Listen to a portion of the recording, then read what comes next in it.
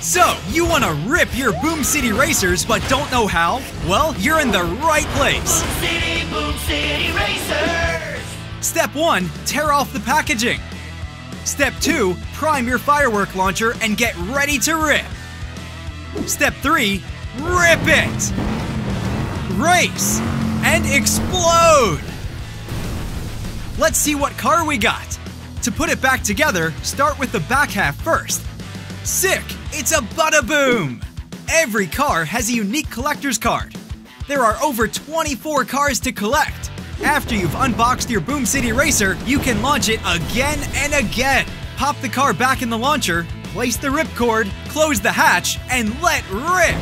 When it's time to store your car, turn it over. The switch at the back allows you to lock it and stop it from exploding.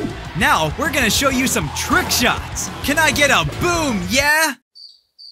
Never mind. Trick number 1, turbo speed.